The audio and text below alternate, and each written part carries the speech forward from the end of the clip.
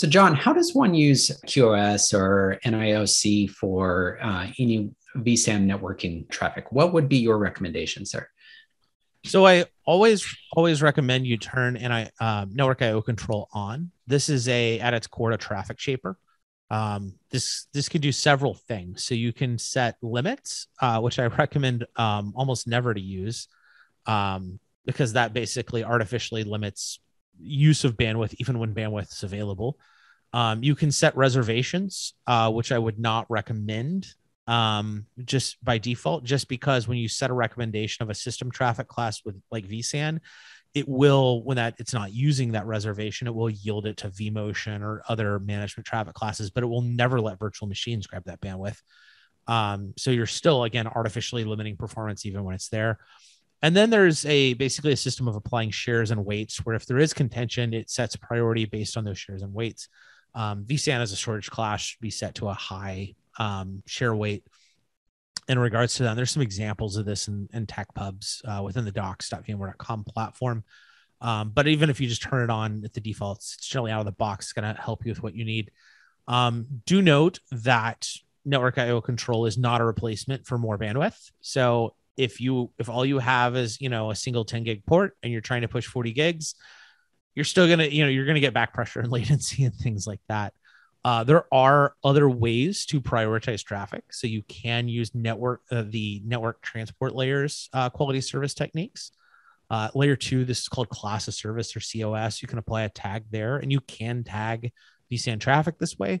CoS was mostly used for VoIP back in the day. I don't see this as much these days done, but it is an option. So you could tag, say, backup traffic to, Oblivion, best effort class. You could tag vSAN to AF31 or a higher traffic class to push through. You can also, again, beyond CoS classes, as I started mentioning, you can use layer 3 DSCP tags. Do note, again, for all of this to work, your switch, you're going to have to talk to your networking team and make sure that they actually trust the tags coming off. The default behavior of most networking gear on the planet, as well as anything that talks to the internet, is to look at the tag, say that's interesting, strip it off, and move on with life. So you actually have to have the networking gear trust it, which is why I like network IO control, because I check a box and the shaping's done at the edge. I have visibility and understanding of that. It's a lot simpler. Lastly, sometimes people will ask about impar, which is basically a method within the NIC of chopping the NIC into sub NICs, and not necessarily multiple queues, kind of like what people do with some other techniques. This is actually just saying, okay, I've got a 10 gig NIC. I want 5 2 gig NICs.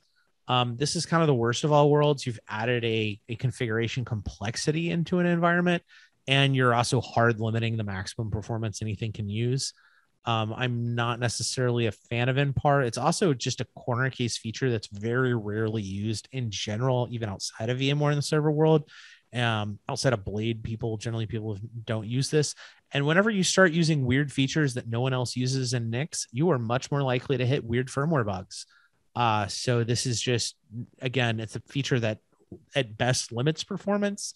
In theory, can provide a little bit faster noisy neighbor contention, but if you just slow everyone down, that doesn't necessarily improve the end result. So my advice is turn on network control, check that box, and don't overthink some of these other these other options. Yeah, really good advice. And it's funny that you brought up NPAR, because I have seen some cases that were escalated that it turned out to be the root cause of the issue, and they weren't even quite sure who set it or why it was set.